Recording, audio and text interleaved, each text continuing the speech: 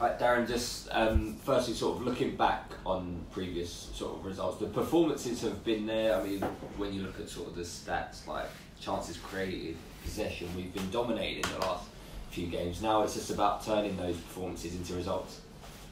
Yeah, and that's part of the frustration that we're going through at the minute. In my opinion, whether people choose to agree or not, that's the beauty of the game. Everyone has an opinion, but certainly in my opinion, performances maybe could have warranted more points.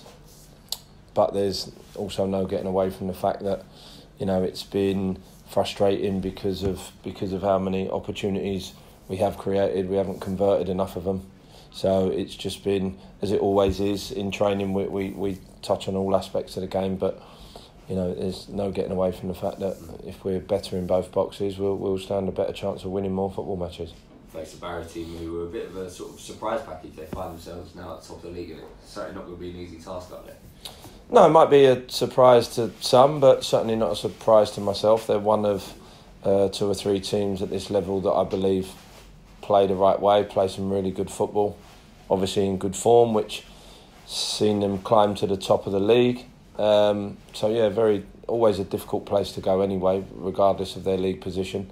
But you know, huge respect for what they've done over recent weeks, and they'll be confident. And you know, strangely enough, I see an air of confidence about us, even though results haven't been too kind to us lately. But performance levels means that there's still belief in there. But like you say, very tough game for us tomorrow. You mentioned they're a team that likes to play football. Do you think that could work in our favour potentially?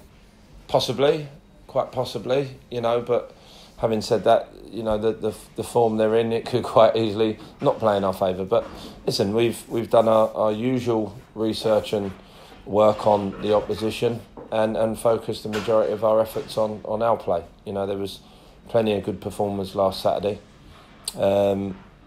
Very easily could have come in at half-time 2 or 3 up and in a comfortable position and seen out the game. And maybe our mentality going into this game would be slightly different. But I won't stop believing in what we're trying to do. I won't stop believing in the boys. I'm fully aware that there needs to be a little freshen up. But while we're all here together, we get our head down and we work as hard as we can together to turn this round in the short term. But the medium term and long term hasn't changed. Just my short term approach is need to win our next football match.